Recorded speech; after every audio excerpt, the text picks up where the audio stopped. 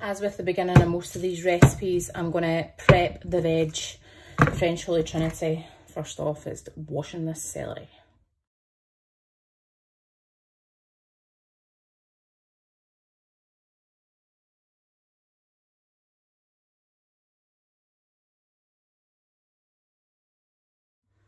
First thing we add, or you can do these in any order really, is your teaspoon of oregano. Then I'm adding 2 sprigs of rosemary and generously adding oil, and we're going to get onto that on the heat to start softening down the veg. Just if the veg starts to heat up, I've got my stock pot in a little jar. I'm also going to add in the tomato puree and the Worcestershire sauce into here. You can add it in the pan later. I just like to start to combine everything when we're melting the stock pot. So first of all,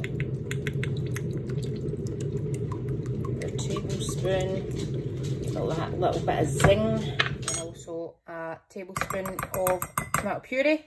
Coated that in a little oil. See how it came out totally clean. And then we're going to top that up with your water and give it a stir to dissolve everything. So it's starting to heat up. Make sure you get the rosemary in and down the bottom as well, so the heat can permeate through and it can release. Now you don't want to break it up too much because we're going to want to lift out the stalks of rosemary before adding in the mince. So this is what we're after. The veggies have reduced, leaves have come off the rosemary, but you can lift the stalks out. There we go. And at this point, we're going to add in your lamb mince and break it down and allow it to brown. This is one of the only applications, this and breaking up sausages, where I'll tell you to use a wooden spoon instead of a silicone spatula.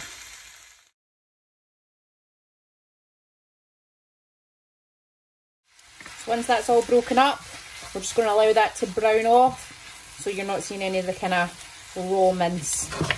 Just allow that to cook down a little bit further now. Once your meat's browned off, you're going to add in the stock pot, tomato puree and Worcestershire sauce liquid. Then allow that to simmer for a little while. If you, like me, like a wee bit of gravy, granules, also sprinkle a little bit of that in as well. And just mean a wee sprinkle, just to slightly thicken it up, flavour it a bit more.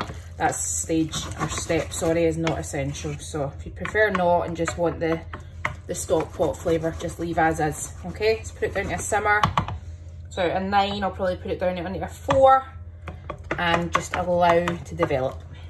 I've turned this up to a 5 just because my dad's actually coming to collect some, so I'm going to increase it up to a medium heat. Whilst this is happening as well, make your mashed potato. I am not going through a tutorial on this one, guys, on how to make mashed potato. Potato, rice it or mash it, add your cream and your butter till it's nice and fluffy. So it's been 15 minutes. I'm happy with how that's reduced down. I'm going to season it a little. I've tasted it already. So season with salt and pepper. And then we're going to get into layering it up in the casserole dish to put in the oven just to crisp up the potato on the top a little. Get yourself an oven-proof tray. Add in your mince mixture and top it with your mashed potato.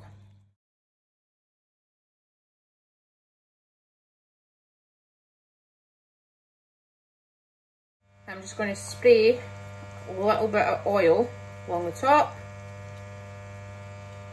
And you can add a sprinkling of cheese if you want. I'm not a cheese fan, I'm a shepherd's pie. And put in your preheated oven.